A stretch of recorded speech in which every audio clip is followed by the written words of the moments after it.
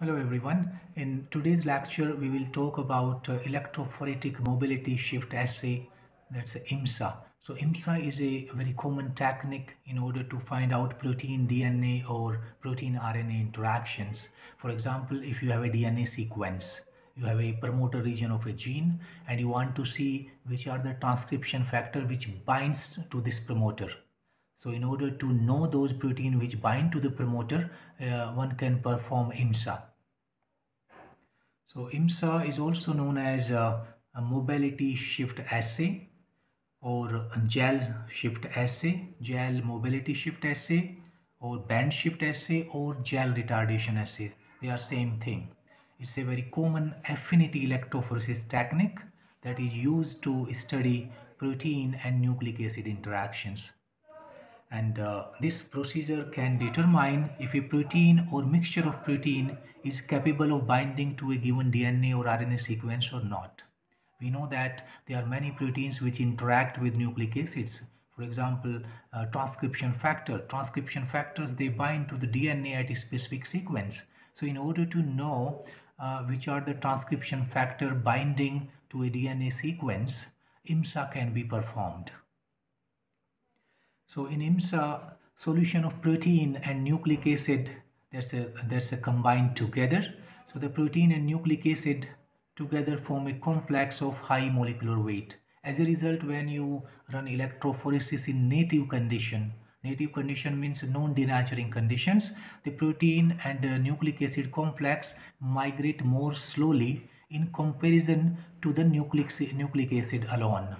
And that's how in EMSA is also known as gel retardation assay, where because the complex formation, the high molecular weight complex formation between protein and nucleic acid that moves slowly in electrophoresis.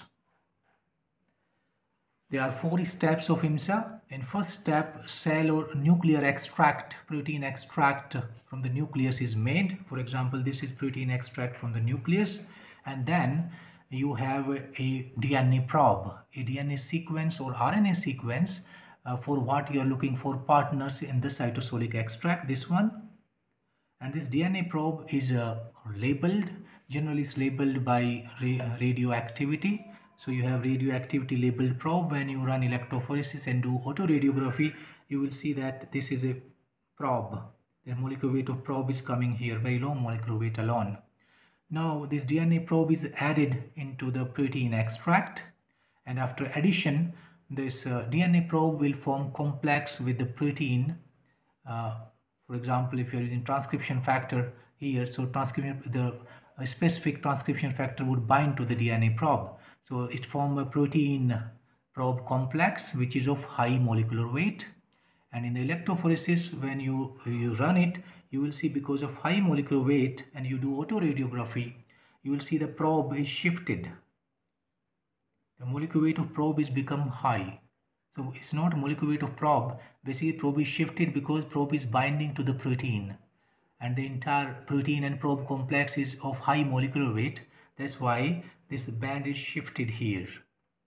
So this is complex of protein and probe. So if you find this kind of shifting, it means there is some protein in the complex, protein in this cell extract which is binding to the probe. Now this protein also can be identified using protein identification methods, and sometimes when the shift is not remarkable, in order to confirm that, antibodies are also added, antibody against the protein which may be binding to the probe. So when you add antibody, anti-protein antibody here, the complex molecular weight become much high, so there is a further shift, and this further shift is called super shift. Super shift means antibodies binding to the protein and the DNA complex, which is yielding very high molecular weight complex here. And you remember here these bands are correspond to only probe because you have labeled only DNA sequence, for example. So the DNA probe is shifting. You are not measuring, you are not detecting here protein or antibody. You are only detecting probe. So that's how the probe is being shifted to the high molecular weight complex. that simply means it is binding to something, and that's why the molecular weight of the complex is becoming high, and that's how it's retarding the movement of the complex in gel in native conditions being retarded. So there are 4 steps. First, nuclear extract, protein extract is made, then it's allowed to bind to the probe, then electrophoresis in non-denaturing condition is performed. Here you don't denature, because if you use denaturing condition like in SDS page, the interaction between probe and protein will be disrupted and you will not see any shift. So that's why it's important to use non-denaturing conditions here in electrophoresis. And in the 4th step, the probe is detected by autoradiography. So you can see the movement of the probe from low molecular weight to high molecular weight when you add protein which bind to the probe, or further you add antibodies in supershift. Another example for here, you want to find out the NF-kappa B. NF-kappa B is a transcription factor, and you want to see whether this is being expressed in a cell or not. So in that case, a nuclear extract of a normal cell, control cell, is taken, and in control cell you will see NF-kappa B should be coming, band should have been coming here, but there is no band here. You can only detect the free probe. So here you have used a probe, a DNA sequence which is specific for NF-kappa B to bind. So in a control cell you see free probe at low molecular weight, and when you add probe into a activated cell, any activated cell where NF-kappa B transcription factor would be present, would be expressing, you will see that the probe band is shifted here.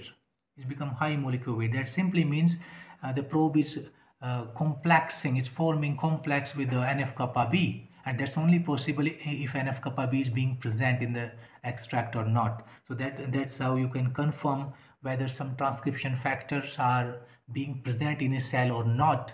You just need to have the probe which bind to the transcription factor, and using EMSA you can find out the presence or absence of given transcription factor in a cell in given conditions. Applications: EMSA is used to detect DNA binding or even RNA binding proteins and factors. Analysis of DNA sequence, for example, promoter enhancer regions, for their potential to bind specifically to protein or nuclear extract, that can be found out by EMSA. You also can do analysis of cellular extract for the presence of certain DNA binding protein. If you want to see that some DNA binding protein are present or not in a cell extract, you can perform EMSA. You can determine stoichiometry of interaction. Stoichiometry of interactions means the relative molar ratio of DNA binding protein and the DNA probe itself, whether there is one probe is binding to 2 molecules of protein or vice versa. So that stoichiometry also can be found out. For that you need to know the amount of protein present in the experiment and the precise amount of probe. If you have, stoichiometry can be determined using EMSA.